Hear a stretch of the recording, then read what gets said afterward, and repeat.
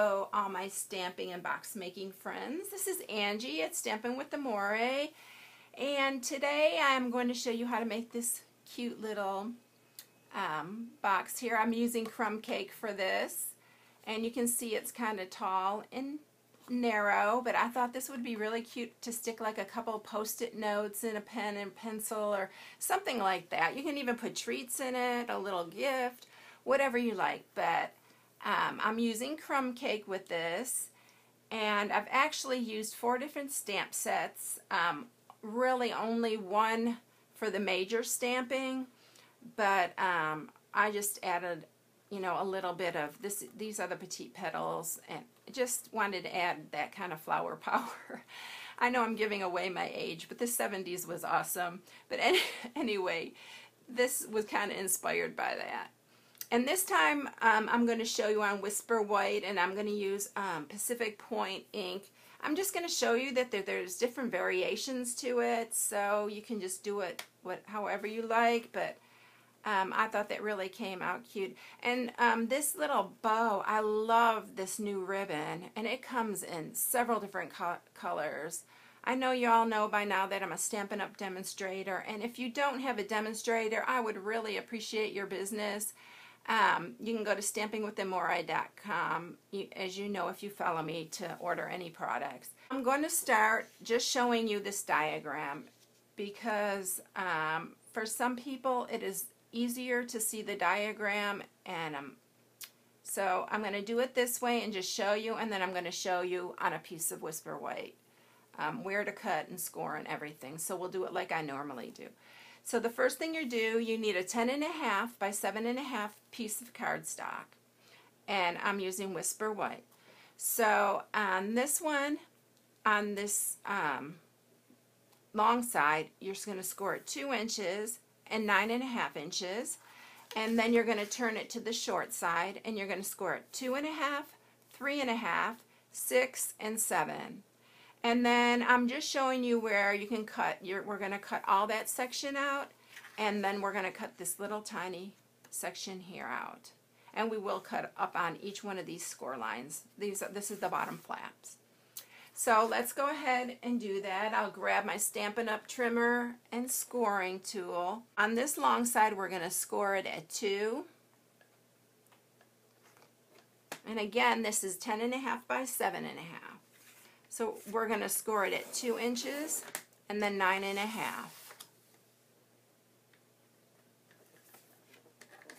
And then we're going to turn it, and on the short side we're going to score it at 2.5, 3.5, 6, and 7.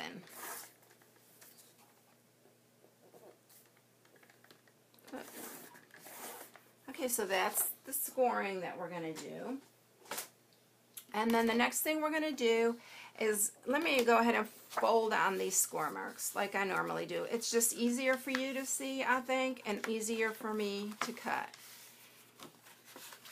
So we'll just, you can see this is the shorter side, and then this is the wider. So let's go ahead and just cut this little square off right here, this little corner down at the bottom. This is where we're going to cut. So we're going to cut that off.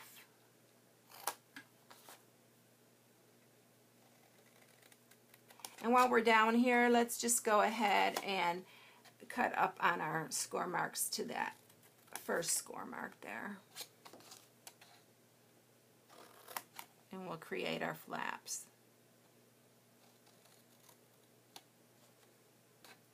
Okay, and so the next thing we're going to do is we're going to cut this section out here. And you're cutting out, let's see, you're going to cut out 1, 2, 3, 4 sections right there, and you're just going to leave this one flap. This is the top flap.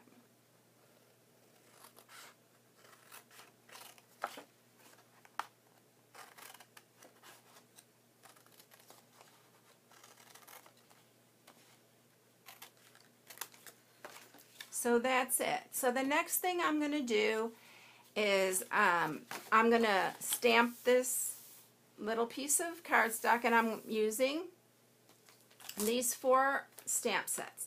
This is the main one we're using. It's Peace, Love, and Cupcakes, and the reason I made this box is because I wanted to use this peace sign so bad. I love that peace sign.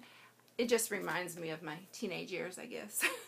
And then this is in many more, and this is my go-to set right now. I mean, look at all the sentiments it has. And then I am using the Petite Petals. And then the last one, I'm actually just using this little heart off of this Something for Baby. So those are the 4 stamp sets. And so I'm going to grab my Pacific Point ink, and then this is the peace sign that I so love, and then I'm just going to stamp it randomly.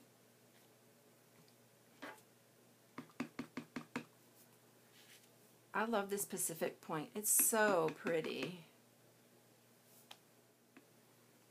Okay, then the next stamp set that I'm going to use is this piece. This is also from the same set.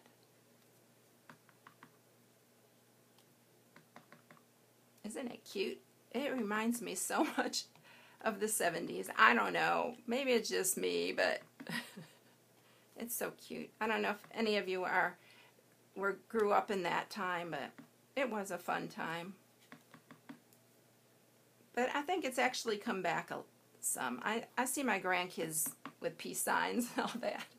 So, okay, and then the next one I'm using is Friends. This is also from the same set. And you can, I'm just stamping randomly and stamping it off the page also, because it just gives it a more like professional type look to it. And the last one is going to be this Love. I didn't put it on and I did this one in red on the crumb cake, because I don't know, love red, I guess. But I'm just going to do it the same. Okay, I think that's enough. And then we're going to go ahead and put it together. So let me grab some sticky strip. And I'm going to go ahead and use the sticky strip on here. I know it usually takes more time, but I'm going to use it anyway. I'm finding that I'm using some of my boxes for some friends and some of my friends' kids and stuff, so I'm going to go ahead and I don't want them falling apart, so I'm going to go ahead and then you just bring this around to meet it, line it up. Make sure you line this up good when you're using sticky strip, because you know that once you stick it with the sticky strip, it does not want to come apart, and you will ruin your box. So that's it. And then on the bottom, remember, always put your front flap back, which I didn't do on my last box. And I don't know what I was thinking, but I got it sealed up, and then I thought, oh, I did it the wrong way. So let me grab another piece of sticky strip.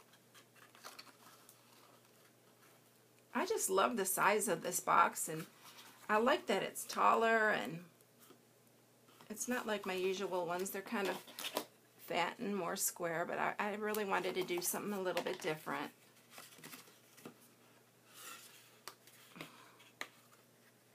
Sometimes I can't get this to come off either. Okay. Oh, and I put it on the wrong side again, so I'm just going to stick that side up, and I'll stick some snail on this side. Okay, so that's it. I need to round my corners first. I don't want to forget with my cute little corner rounder. And then just squeeze in these sides, and then we're going to just flip that over. The regular hole punch, because that ribbon's thick, and so I want to use this regular one, and I just push it to the very end and then punch through, and try to just do it evenly. So that's that. And let me grab the ribbon, And this ribbon, I just cut it, this is like 12 inches. You probably don't even need 12 inches. And I've got a little tip for you. If you make a corner on here, it goes through the hole so much easier. And this is Pacific Point, the striped ribbon. Isn't that cute? I love this ribbon. And see how easy it goes when you have a point. And I'm just tying a regular knot in it this time. You probably don't need 12 inches now that I look at it. Probably can get away with like 10. And I'm not going to fool with the knot. You can get it to look really pretty. But you probably don't even need 10 inches of ribbon, because I'm about to cut like 2 inches. Well, maybe 10. This will give you enough room to play with. Cut this a little bit. I like to get it really straight, but we will fool with that later. And I'm going to bring in get some Whisper White cardstock. And we're going to stamp our flowers.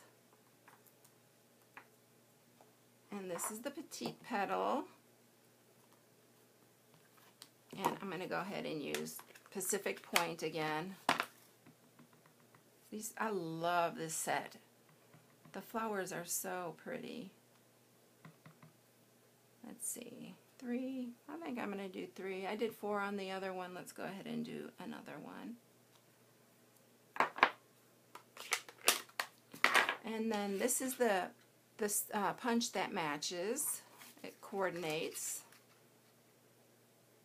And you know how much I love that. They're so easy.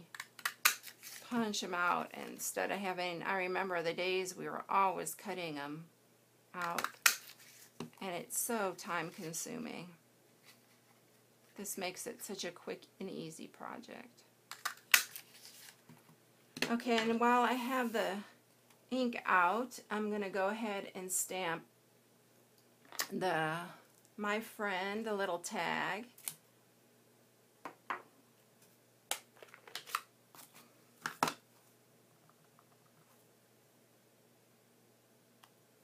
And then I'm going to use this little tiny heart.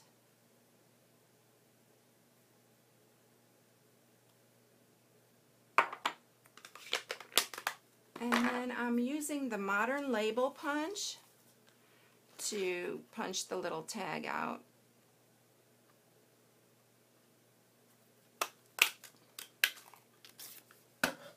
I'll grab some glue dots.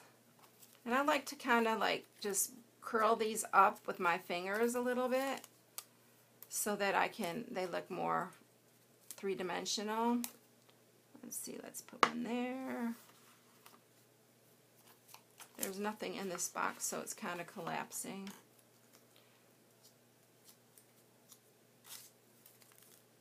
And let's see, let's do it there.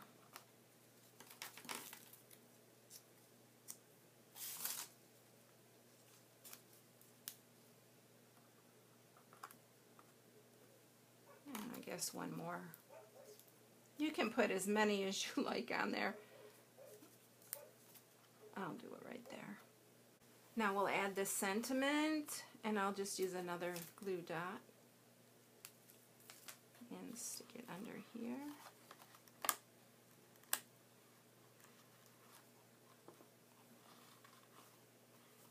And there you have it. That's all of it. I mean, it's easy. Look how cute it is. I like this one too.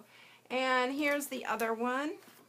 I mean, you can use whatever colors you want. We have so many different colors. The ribbon really, really makes this project really cute too. And of course the peace sign. That's awesome. So anyway, that's the project for today. I hope you enjoyed it. If you need any product, go to stampingwithamore.com. And you can shop right from my blog. I always post the video and pictures and everything also on my blog. So, yeah, just go visit my blog and see all the goodies that are on there. So anyway, I hope you all enjoyed it. Have a blessed day. Until next time, I'll see you. Bye.